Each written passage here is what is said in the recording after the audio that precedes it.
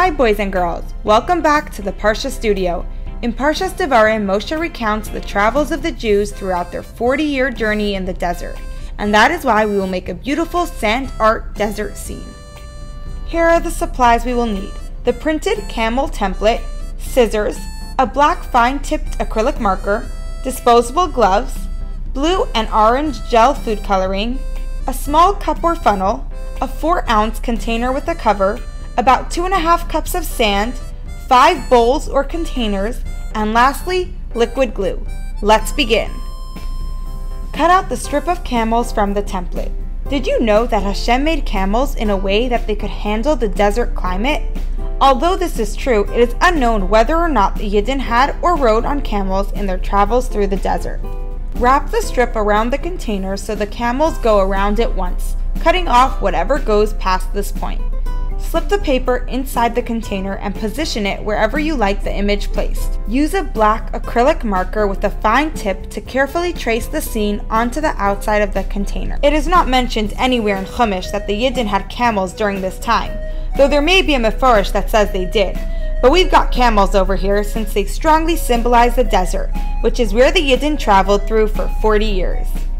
They were tired and weakened by the many struggles they had dealt with during this long journey. It was hard to face the future with a smile.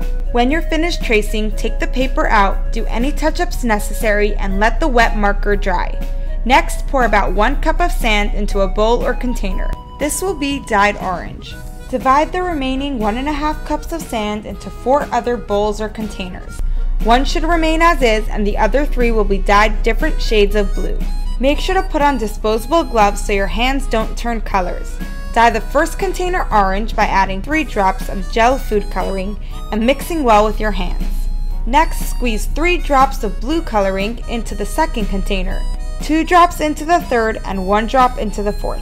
Mix each container well until the color is distributed evenly amongst the sand. Now comes the artistic part. Use a small cup or funnel to slowly pour orange sand and non-colored sand into the container in layers. The idea is to create layers of mountains following the curve of the camels to know where it makes sense for each mountain to be. How could the Yidden possibly find comfort after their long, tiring trek? Here's an example to answer this question. Imagine you are learning how to swim. It feels scary because you don't know how to keep yourself afloat in the water.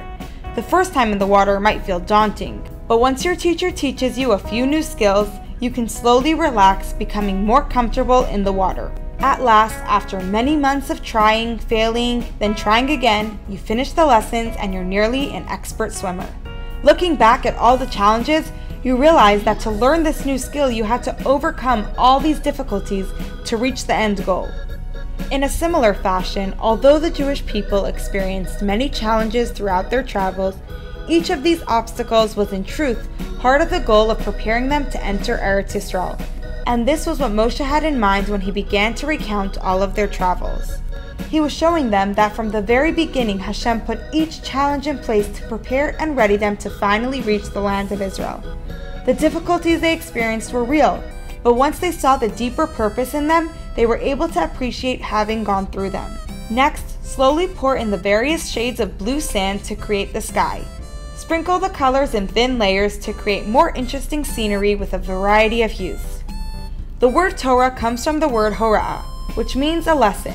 This means that every single part of the Torah is here to teach us something in our own lives. We can apply this idea here too. We can learn from this parsha that even though we can't take away the pain of hard experiences, we can realize that they are part of a bigger plan, a higher goal. Hashem gives us challenges to help us reach the best version of ourselves. Take a moment to think of a challenging event in your life.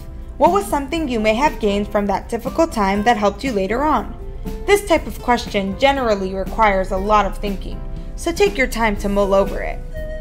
Once the entire container is full, let it set for 5 minutes. Then fill the top with a layer of glue to seal in the sand. Close the cover tightly. Lastly, use your trusty acrylic marker to draw little circles for the heads of people sitting on the camels. Enjoy traveling through the sandy desert on one of the mini camels you just created. And if you've enjoyed, please like and subscribe. We can't wait to see you next week at our Parsha Studio.